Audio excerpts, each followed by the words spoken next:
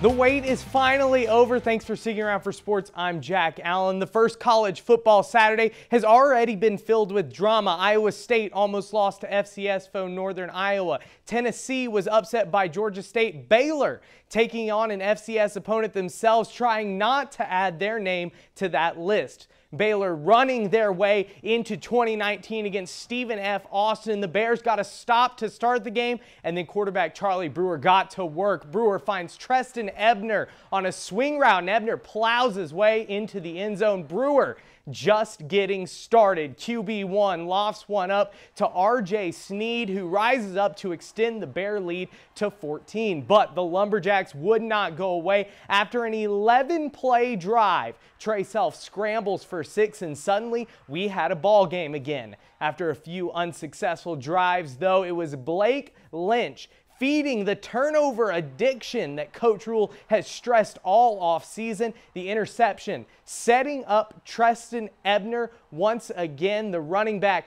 taking the ball on the pitch, and then he says, whoop!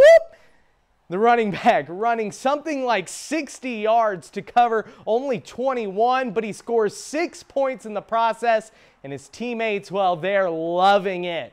The Bears continued to ride the hot hand after that. Ebner rumbles and dives across the line to score his third touchdown of the day. Baylor rolling up 28-7, but that would not be all. Just before the half, John Lovett breaks left, and I love it.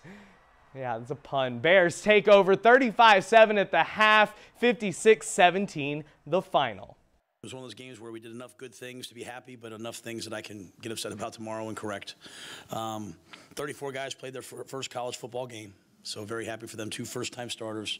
A couple guys, they scored their first touchdowns. R.J. Sneed, two great plays. Gary, getting a chance to see what Gary can do. So I thought there were a lot of things that were good. We didn't have a lot of penalties till some silly things late.